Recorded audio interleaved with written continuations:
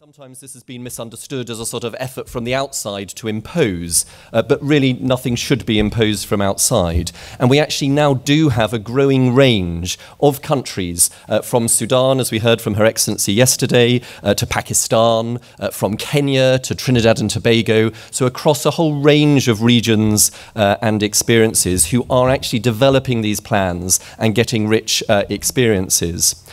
So we'd like this session to be an interactive discussion on what we've learnt, both about developing such plans and then how to implement them and ensure we have real impact on the ground.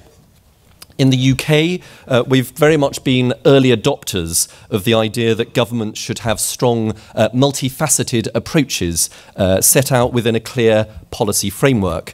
We've been continuously refining our preventative efforts ever since we first launched our Prevent approach in the UK in 2003, and more recently broadening that to wider extremism as captured in our Counter-Terrorism strategy of 2015. And the links between those will be made even clearer when we publish the refreshed version of the UK's Counter-Terrorism strategy contest, which will be published in the coming month on the anniversary of the London Bridge attacks. Our experience nationally of those terrible attacks shows how essential it is that a holistic and joined-up approach is taken to address the drivers of violent extremism. And I'm sure that's matched in your experiences and that of countries that are even more at the front line of tackling violent extremism. Internationally, the UK continues to support UN efforts to develop effective plans of action. And this has gone through a number of phases. Firstly, at the UN General Assembly in September 2016, our Foreign Secretary and his Emirati counterpart announced the establishment of a task force on PVE national action plans, led by Patrick Lynch, who is with us today, Director at Hedayah. And the task force has since grown in scope and has been supported by a range of countries, including funding from Australia, the EU, Canada, the UK, and the United States. 1 year later, last September, the PVE National Action Plans Task Force and UNDP signed an MOU which has increased the reach of this work through UNDP's significant global footprint and drawing on the knowledge and the expertise of UNDP staff and, of course, sharing the task force's own expertise on this theme. And it's great to have so many UNDP country directors, regional and field representatives in the room. Yesterday, I was inspired to hear the shared vision espoused by UNDP Administrator Steiner and Under-Secretary General Voronkov, and to see that vision captured in the MOU that they signed yesterday between UNDP and UNOCT. And I'd like to congratulate all of those involved, in particular Sasha Avanesov here at the front, who's really been doing excellent work pioneering this whole-of-UN approach to PVE and launching the global programme on PVE. And this partnership has the potential now to move to global efforts in developing national action plans to a new level. And we're looking forward to hearing from our UNDP and UNOCT representatives on this panel, Jessica Banfield and Mehdi Knani, about the lessons that they are identifying that will help make this partnership deliver tangible results on a scale not yet witnessed.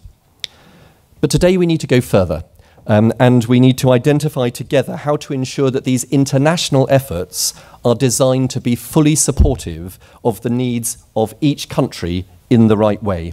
So I'm delighted we're also joined on the panel by the head of the first Regional Centre of Excellence on CVE, that at IGAD.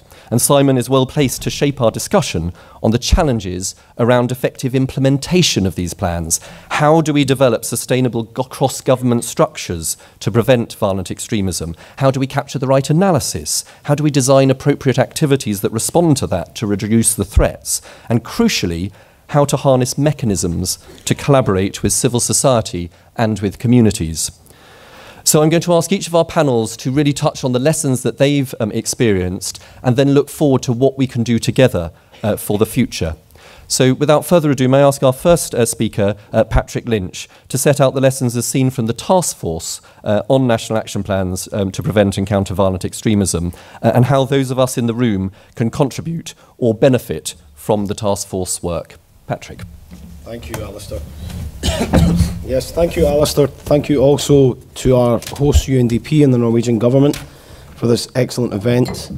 My name is Patrick Lynch. I am the UK representative at Hedayah, and in November 2016 launched its first satellite office in Washington, DC, which also established the PVE National Action Plans Task Force, which we run jointly with the Global Centre for Cooperative Security. Let me just try and get this.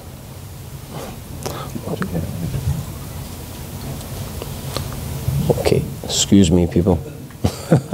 Sorry for the technical glitches.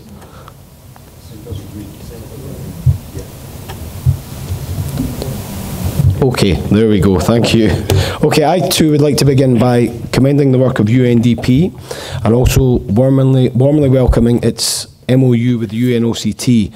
I think that the combination of the different strengths of both of these organisations has real potential to increase delivery and rollout on this theme. And of course, many of those who were involved in the MOU were also instrumental in the Secretary-General's PVE Plan of Action in January 2016, and that certainly gave fresh impetus to the work that we've been doing on national action plans. So thank you to all of those involved. This is something that has always been a core priority for Hedayah, and quite simply, we think that governments must take a joined-up and cross-government approach to preventing and countering violent extremism. And a national action plan can provide the overarching framework for those cross-government efforts. It also makes clear that this is not just an issue for security agencies. Necessarily, effective PCVE relies on collaboration across different parts of government and also civil society.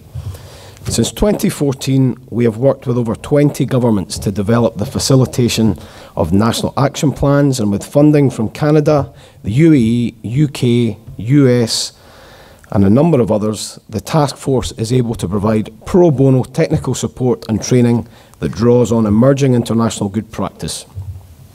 We have developed a suite of research and training material that is open to others and can help to guide partners from initial research and analysis through to implementation. And we apply a phased programmatic approach that is always tailored to the needs of specific partners. The approach has to be culturally appropriate and also has to reflect a realistic appraisal of the resources that are available for implementation. And we would also stress that the process of developing a national action plan can often be as important as the plan itself. Bringing together all the relevant stakeholders from ministries and civil society, giving them an opportunity to provide valuable input helps to foster broader involvement that is necessary for effective implementation. And it is also important that there is an honest and reflective assessment of the drivers of violent extremism, as a number of speakers have noted. And this has to include the role of governments in increasing as well as reducing the threat. Another central theme is engaging communities and taking proactive steps to prevent extremism through local partnerships. And key content for the task force is devoted to promoting the common understanding of building community resilience. The emphasis has to be on achievable objectives and establishing policy and practice that is sustainable. The measure of a national action plan is not in how well it reads or resonates, but on the specific on-the-ground activity that flows from it. The task force is a flexible resource. We can work with partner governments through the full process, from research and analysis to implementation and evaluation, and we can also concentrate on any of the stages in between. We can offer training and other advice on a national or regional basis, and can work with countries that are seeking to develop or further develop a national action plan, or perhaps add a prevention element to an existing wider counter-terrorism strategy. So, what are the core elements of a national action plan? We would emphasise that a national action plan is not a simple solution. However, if it is locally driven, culturally literate, realistic in its aims, and has a solid evidence base that draws on local understanding of the drivers, then we have the potential for success.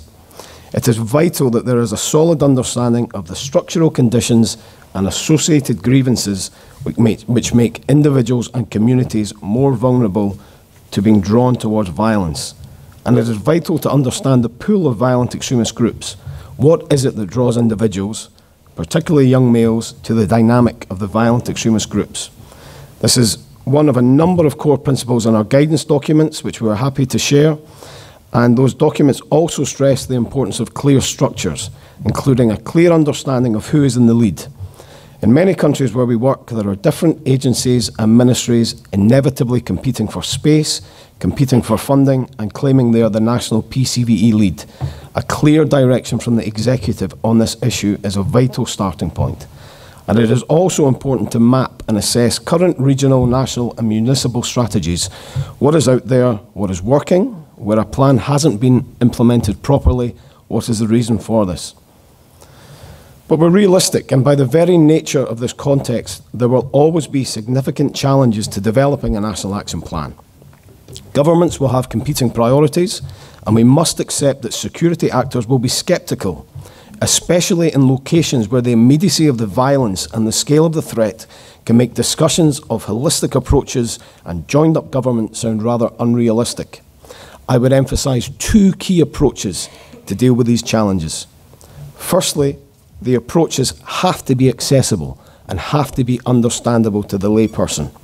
Secondly, effective activity can only happen if we encourage and initiate what, for the purposes of these remarks, I would call the philosophical switch towards PCVE.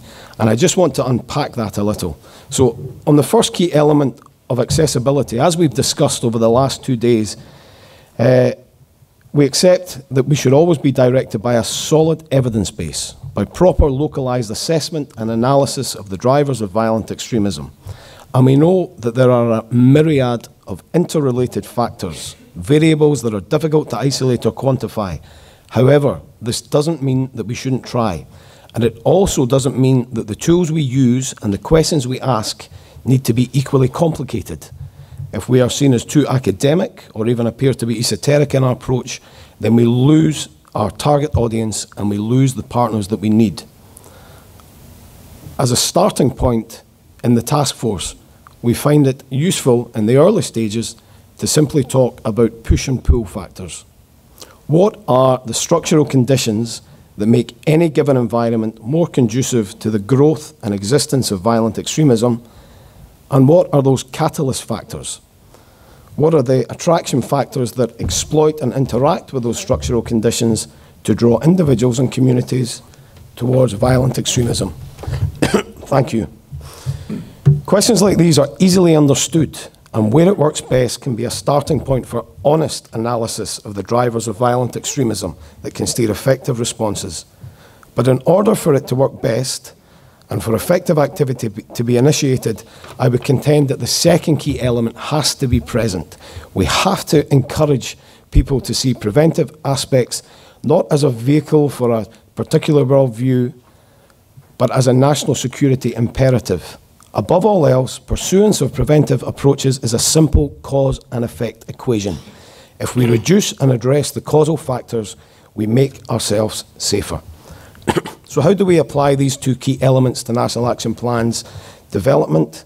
For national action plans, the empirical evidence as well as the logic is clear. If governments fail to address these structural conditions, excuse me,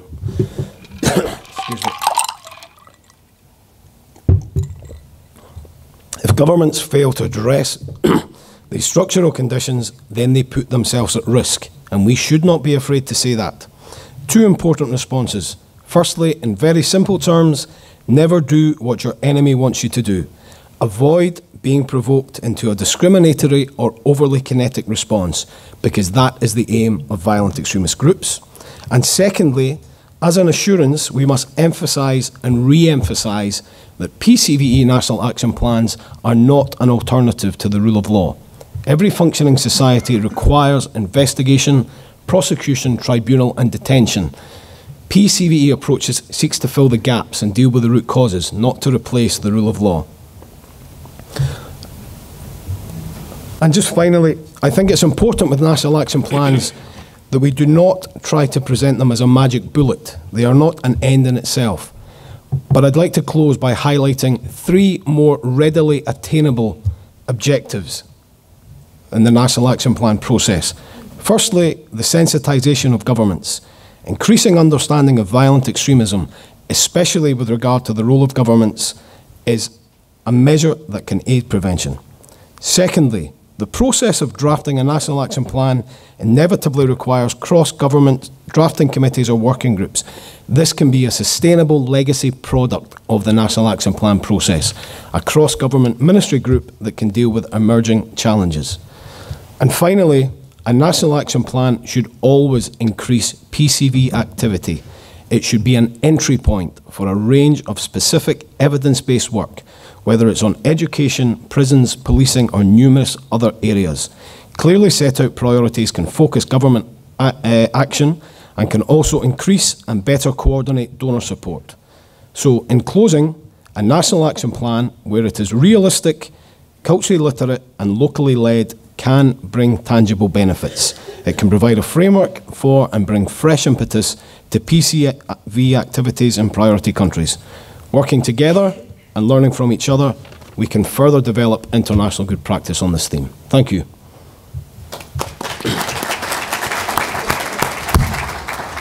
Patrick, thank you very much, and I'm sure there'll be various interesting challenges and questions around how we take that approach forward into its next phase. So now I'm going to turn to Simon to give us his perspective from being one of the first regions, not just to develop a centre, but also regional approaches to preventing and countering violent extremism. Simon, please. Thank you very much, Lester. Let me first start by thanking UNDP for inviting IGAD and myself. Also, I thank the government and people of Norway. And let me get straight to the business because the chair has warned me that I need to be very specific and get right to the point. I'll speak from a practical experience. My good friend has given the theoretical part, how you need to do it. I'll be giving you the practical element of how we have done it. First, let me start because Alista has mentioned we are the first center in the African continent, the center of excellence for preventing and countering violent extremism. And let me just give you a little bit of background because we have been up and running for 1.5 years. When the people of the region, and especially members of civil society and government, requested that they needed a regional platform where issues of preventing and countering violent extremism would be institutionalized. And they made this request very firmly when President Obama visited the region and visited specifically Kenya and Ethiopia. And his visit in Kenya, he met members of civil society. I'm happy that Fozia is here, and she is actually the one who posed the question to President Obama if the region could get a center of excellence for preventing and countering violent extremism. The US government and President Obama had that request, and I remember him telling the civil society and young people in that meeting, yes, we can, and yes, it was done. Eric Rosat, who is in this room, took that challenge, and I think he was assigned that responsibility. And in the region, we credit him for helping us prepare and get this center up and running and prepare the initial documents. So that's basically about the center. And I don't want to bog you just telling you a little bit about the center. Let me get now to the personal experience in terms of developing the strategy.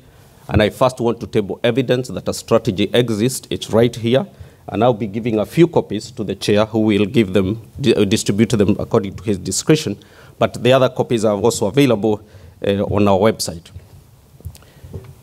When the center was approved and it became imperative that we're going to have a center, again, the people of the region, we asked, what do we need to do first? And the people of the region said, we need first a clear strategy, a roadmap of how the region is going to be dealing with issues of preventing and countering violent extremism. And therefore, we approached our colleagues who are great partners, UNDP. I'm happy Ozonia is here, Simon. And I remember we sat in Nairobi and tried to find out how we sat in Nairobi, we sat in Addis, and tried to find how do we come with this. And we said it must be owned by the region. This must come from the region. And therefore, we embarked on the process of having this regional strategy.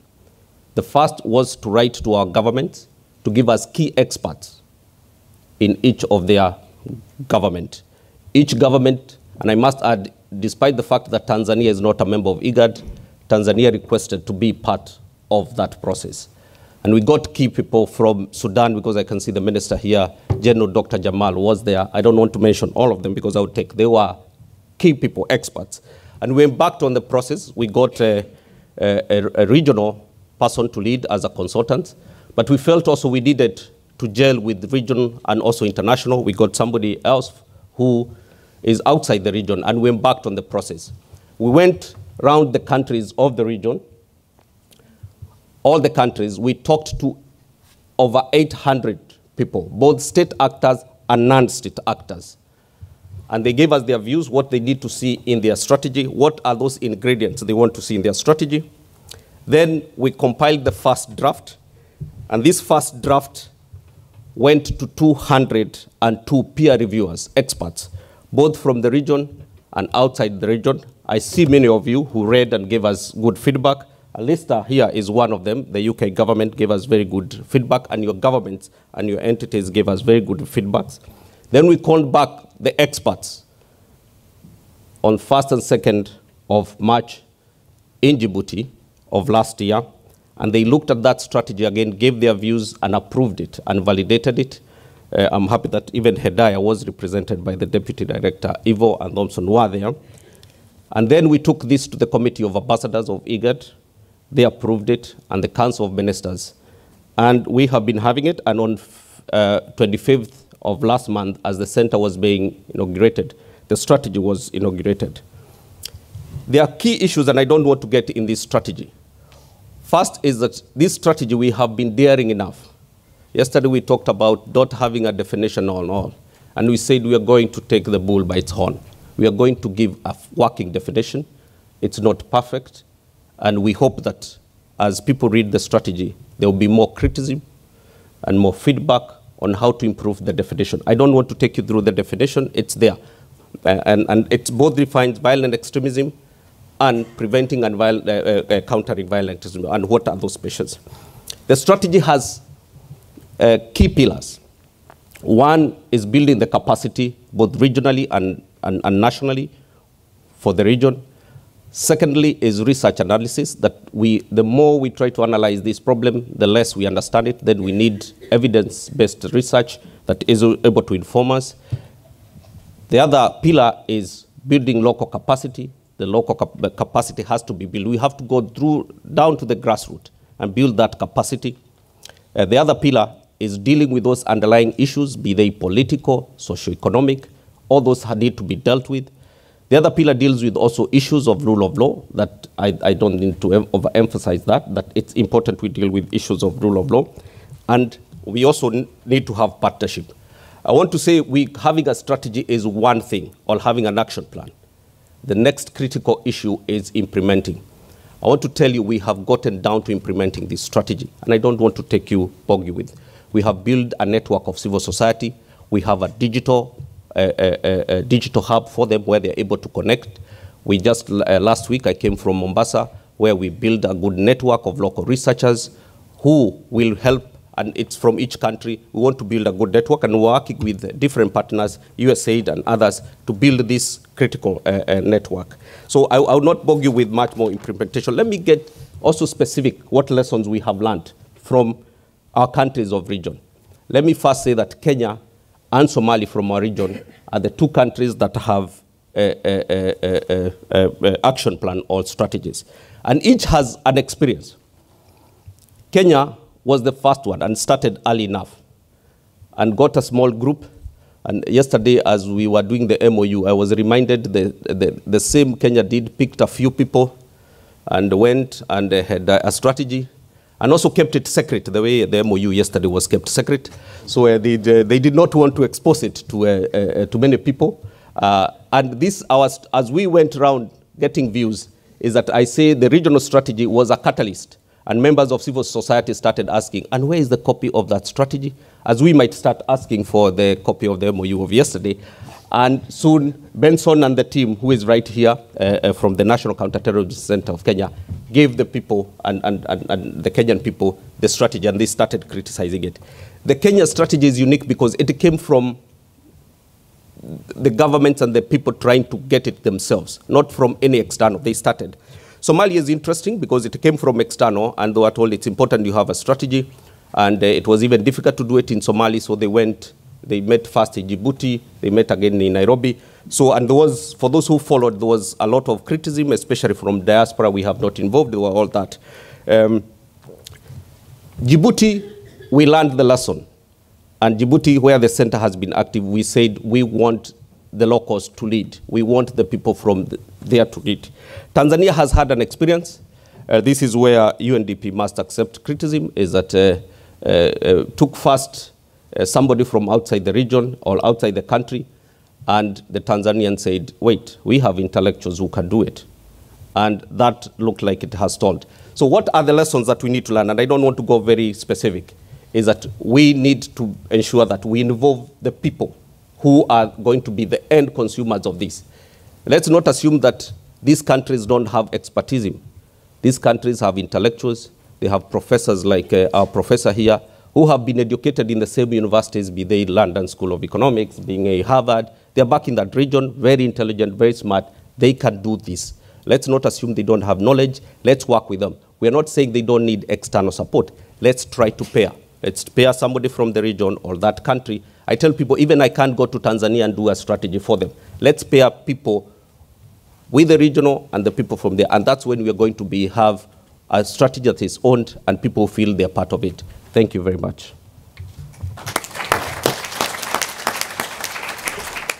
So I think you've set us at least two, if not more, challenges, but particularly that aspect of local ownership, a really key dimension that we'd like to explore in the discussion, how to make that as effective as possible. And then secondly, I think a challenge to Sasha to make sure that as part of the concluding documents that we receive after this conference, that we get the UN secret MOU between OCT and UNDP, or at least a version of that you can publish, please. So if you could send a link round, that would be excellent. Very good. We're now going to pass to some of our UN colleagues, and I'll first ask for a perspective from the UN Office of Counter-Terrorism. So please, Mehdi. Thank you.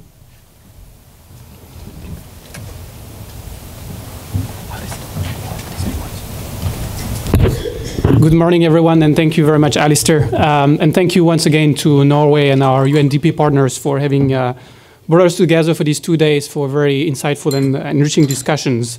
I am a political affairs officer in the office of Undersecretary General Voronkov, who spoke yesterday at the opening and highlighted how PVE is one of the priorities for our office. It's a priority consistent with our mandate and also consistent with, I would like to underline, growing expectations and requests from member states themselves.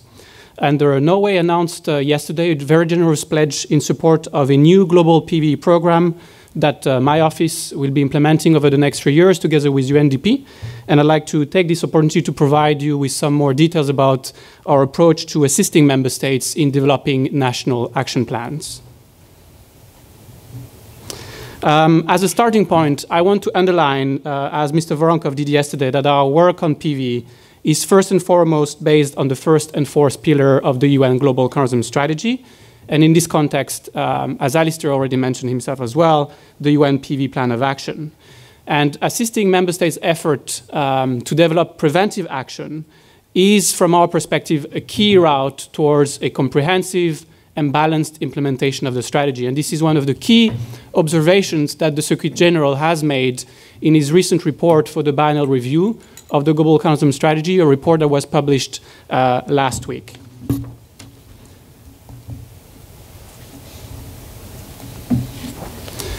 So in the context of the strategy, the General Assembly explicitly encouraged the United Nations in 2016 to assist member states who are considering developing national and regional PVE plans of action according to their own priorities. And the General Assembly recommended that member states implement relevant recommendations from the UN PV Action Plan as applicable to their national context.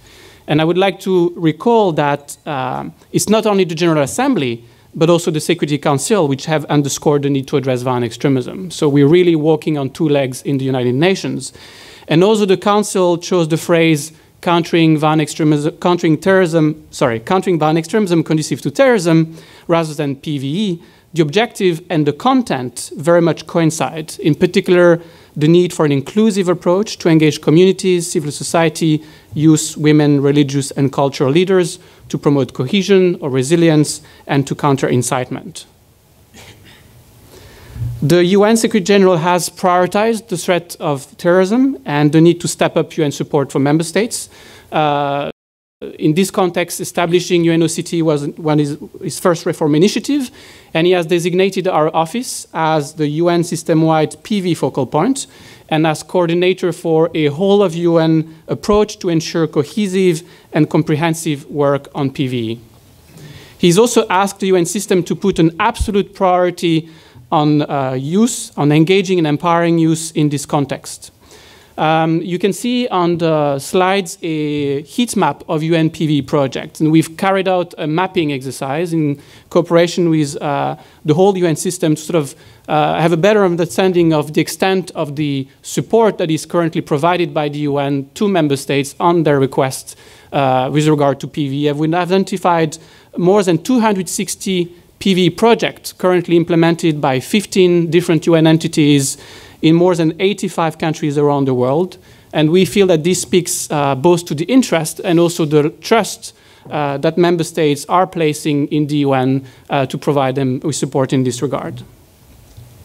So, building on this ongoing work, we have now launched a global PV program with UNDP to assist requesting member states over the next 3 years in developing national and regional action plans. And this partnership between UNOCT and UNDP is mutually reinforcing and will allow us to leverage our comparative advantage. On the one hand, UNOCT's policy experience and expertise can help to better align and inform UNDP implementation on the ground.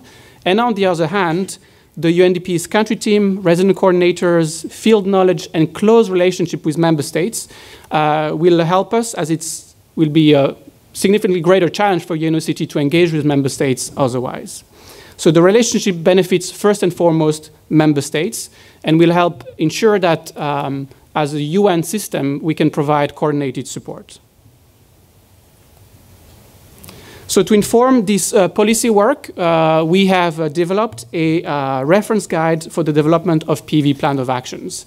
And the guide touches on the principles and concept of PVE, key UN resolutions, strategic priorities, processes, and substantive examples that are all part of creating an effective, multi-tiered, multi-stakeholder plan of action. We have identified many and equally important considerations when developing PV plan of actions, which the reference guide sets out as overarching principles, which are shown on the slide. And a key principle, if not a prerequisite, is that of national ownership and the primary responsibility of member states, as was emphasized yesterday in her opening remarks by Her Excellency, the State Minister from Sudan. PV plans can quickly dissolve unless political will is established and maintained throughout.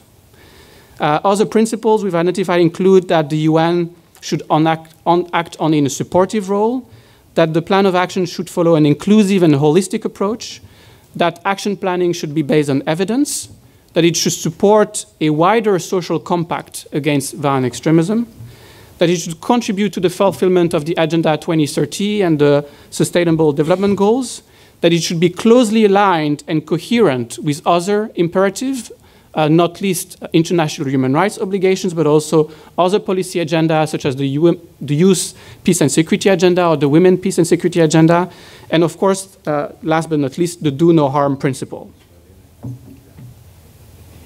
In terms of the PV policy process, we suggest breaking down the design, development, and implementation of a national PV plan in 4 broad steps. And I will probably echo many of the suggestions and lessons learned that Patrick has shared with us. So first, an interagency drafting committee needs to be established and begin by identifying relevant governmental and non-governmental partners to assess the threat and the needs. Second, the PVE plan of actions needs to be created along guidelines established by good practices and lessons learned, which we are collecting, and along the 7 priority areas of the UN PVE plan of action, so as to tackle existing as well as emerging challenges and gaps in addressing the drivers of violent extremism in a particular national context. Third, an interagency committee should act as a hub for the implementation by establishing a roadmap, priorities that clearly outline objectives, timelines, and create synergies in terms of resource allocation, especially where those are always very limited.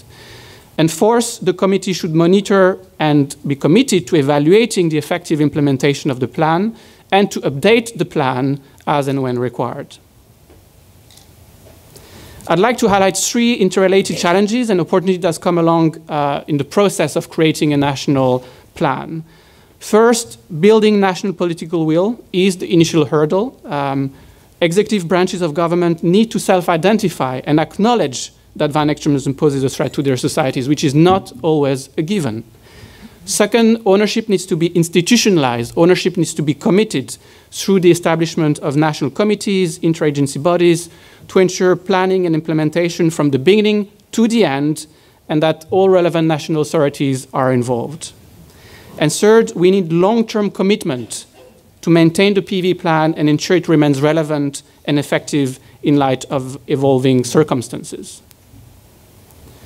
We're putting a lot of emphasis on national ownership as a prerequisite for legitimacy and for effectiveness. However, this is not in contradiction with the need for an inclusive approach, as recognized both by the General Assembly and the Security Council. National authorities need to spearhead ownership, but they should strive to engage and involve as many non-governmental stakeholders to achieve a whole-of-society approach, to achieve a whole-of-society buy-in for concerted, multifaceted national PV efforts. In terms of the content, we recommend that the PV plan of actions should be holistic, and we've heard some caveats yesterday as to whether a holistic approach is very practical in the short term and whether we should look at pairing intervention on a smaller number of areas at the beginning. And we know that in the PV plan of action, there are several priority areas that have been identified with a range of recommendations that I will not reiterate here. But I just want to emphasize that overlooking or lacking in one of these areas can lead to a piecemeal approach that might produce short-term gains but will fail to deliver on long-term solutions and sustainable prevention of violent extremism. I'd like to highlight what we have found to be some key ingredients of a recipe for success, some good practices. First, a national plan of action should foresee and allow for localized delivery. It needs to allow for the possibility to tailor implementation to a specific context within the country, perhaps within a region, within a city, or if there are urban versus rural specific dynamics. Second, it's really key to invest time and energy at the very beginning in establishing a functioning, empowered, multi-sector interagency coordination mechanism. This will lead to better policy formulation and better implementation with clear responsibilities and resource allocation. Third, developing and implementing a PV plan of action is a unique opportunity to build trust and dialogue between national authorities, local authorities, communities, civil society, and the private sector. It's a confidence-building process, and it will, of course, not go without difficulties and sometimes misunderstandings. Fourth, it's important not to reinvent the wheel, and that's, I think, has been highlighted in a number of sessions yesterday. And we need to build on existing policies and programs, for instance, in terms of crime prevention, child protection, civic education, social cohesion. And the PV plan of action should be coherent and mutually reinforcing with these other policies and agendas, especially those which are cross-cutting like a PV plan of action. Fifth, developing a PV plan of action is a learning process. And there's a wealth of experience and good practices that member states can learn from their neighbors, but also from further afar, even if they may need to be adapted, and even if sometimes some cannot be transferred as such. And I think the UN here is uniquely placed to help this exchange of information and experiences. So I just want to conclude by reiterating the readiness of our office, the UN Office of Counter-Terrorism, together with our partners in UNDP and the whole UN system to provide coordinating all UN support to member states. We have a clear mandate from the General Assembly. We've been designated by the Secretary General as the PVE focal point for the UN system, and we will endeavor to serve as a hub to leverage partnerships both within the UN but also outside with our partners such as the PVE Task Force of Hedayah to mobilize the necessary resources and expertise. We've already been working with a number of regional organizations and member states through UN country teams and look forward to continuing these efforts. Thank you very much. Thank you, Mehdi, and I think you've outlined very effectively how we now have international architecture in place at the UN level and a whole of UN approach now that we can draw on. The question is, of course, how we make that have real impact. And so an easy challenge, Jessica, how do we make this have an impact going down to the field, please? Thank you, Alistair, and thanks to my fellow panellists and to the Oslo Governance Centre and the Government of Norway for this opportunity to contribute to the panel. So I'm going to be sharing some emerging findings from some research that we're leading at the UNDP Istanbul Regional Hub, which has the working title Developing and Implementing National Action Plans for PVE, Assessment of Practical Experience and Lessons. So this is intended as a very early stock-taking of actual experience on the ground, recognizing this is a very new policy field, a very challenging policy field, and a very vibrant policy field, but we believe this is the first study that's actually trying to look at how things are going. So a bit of a reality check, very much intended as a complement to the UNOCT reference guide, hopefully highlighting where we need to focus in terms of full implementation. So the methodology has been to look at 15 countries through desk review and interviews with UNDP colleagues, which has been supported with the Oslo Governance Centre's kind support, and then with some additional support from the Office of Counter-Terrorism. We have had the opportunity to do some case study research in 4 countries, which have been Bosnia and Herzegovina, Kyrgyzstan, the Philippines, and Tunisia. We probably could have been a bit more systematic in our selection of country cases. There have been some various issues around the research, but we're now in the process of filling gaps and we'll be publishing in the next couple of months.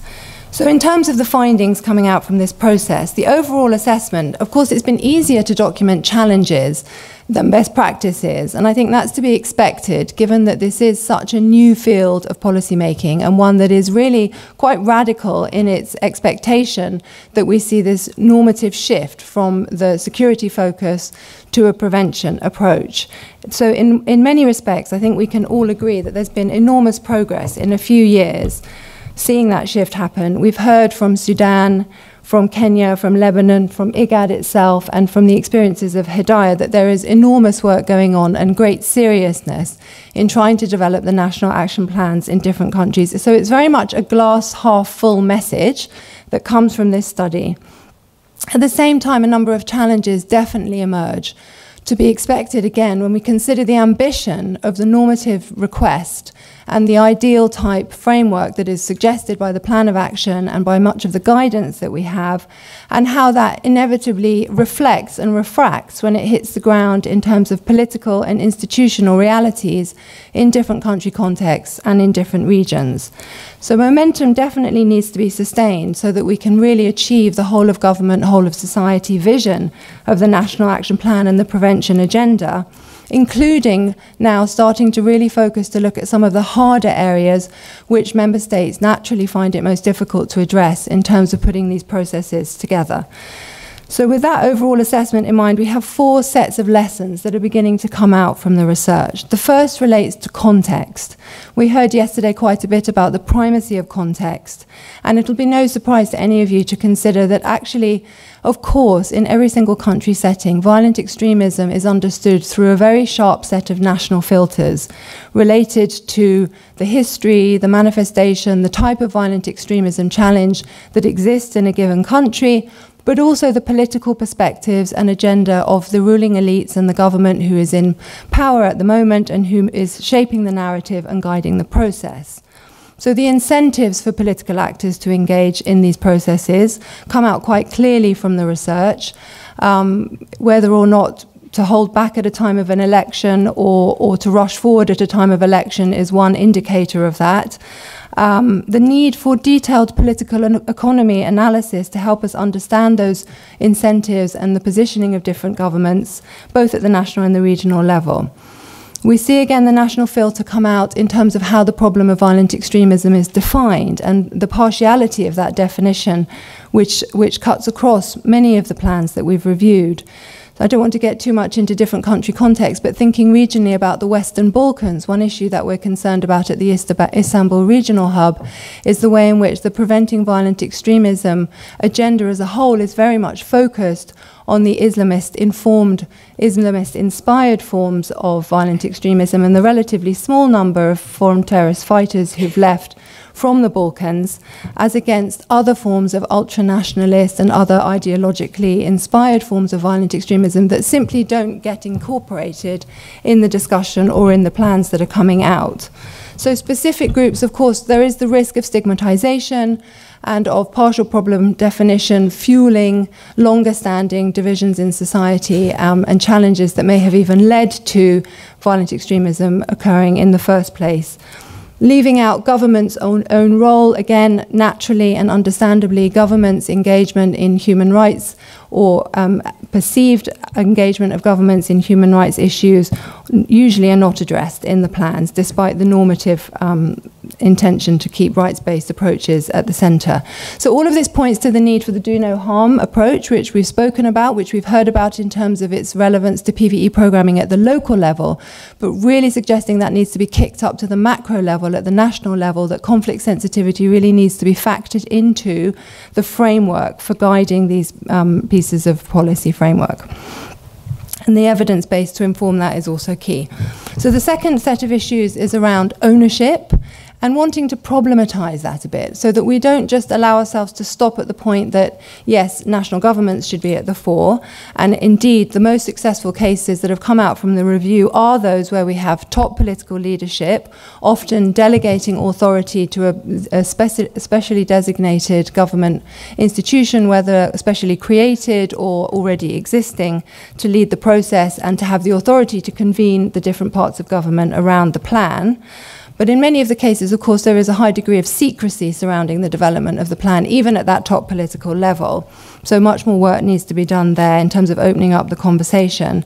Also nesting it to the subnational, recognizing that, of course, the manifestations of violent extremism, the drivers are often local, picking up from Sarah's point that local is itself a very complicated space, and finding ways to link those in ways that also factor in a political economy reading of dynamics.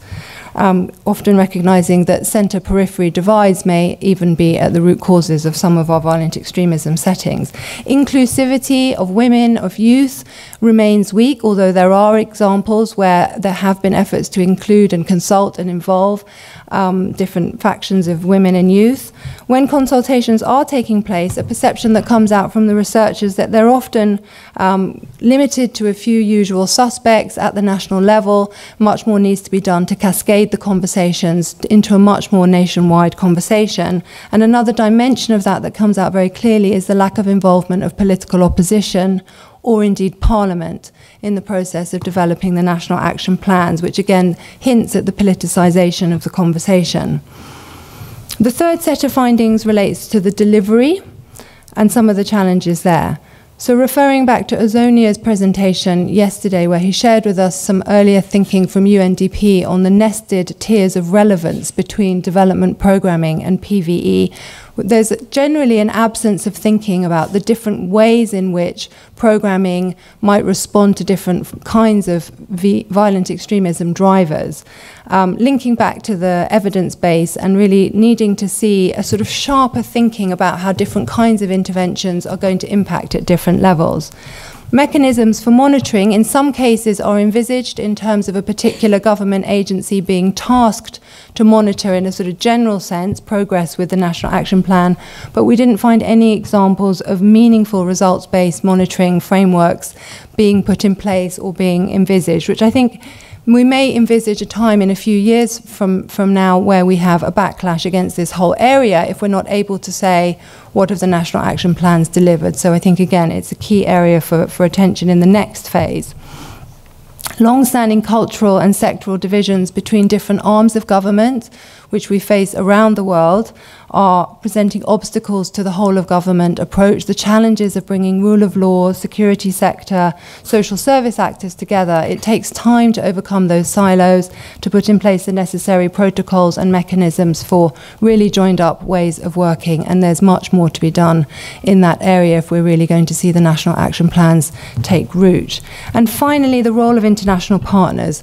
Obviously, it's a very delicate area for international partners to involve themselves in. It's very much a national security sphere. In some cases, international partners, despite their own best efforts, have been entirely kept out. In others, processes are seen as being largely donor-driven. Cases were referred to where national action plans, and this picks up on Simon's point, are seen to have been written by international consultants. So the way that we engage as international actors in ensuring that we contribute to the national ownership is another key area. There are dilemmas for international partners, how to uphold their own norms and values in this contested political space, how to try and support and encourage civil society engagement in a very sensitive area of policy making, even in contexts where civil society is typically not that involved in many other areas of policy making. So calibrating expectations and approaches.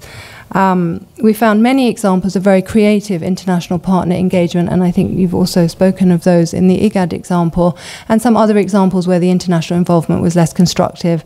So one of the areas that we'll be developing as we finalise this study will be to try and distill some lessons and recommendations, both for national, regional and also international actors. Thank you.